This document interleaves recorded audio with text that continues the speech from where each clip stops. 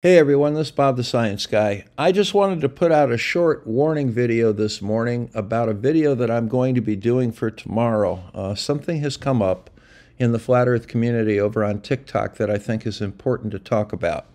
There is a flat earther over there by the name of Dirt Cuz that I've had some interactions with before. He's a pretty decent guy who actually does things. He lives in Hawaii and went out and did some long-distance observations of the Hawaiian Islands and came to the conclusion that after 18 months of being a flat earther, that the Earth is indeed a globe. And he has some choice words for the flurf daddies of flat Earth. So I'm going to let you hear his words, and then I'm going to encourage you to have a look at the video I'll be producing later today. Take care.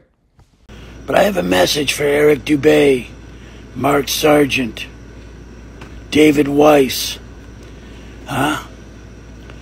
Get some real camera equipment. The P1000, the P1100, they're not going to cut it. They're good cameras, but they're not that good.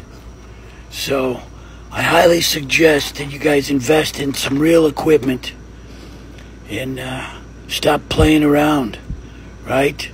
Lighthouses, that's not good proof. This is proof. It's a globe. Get over it.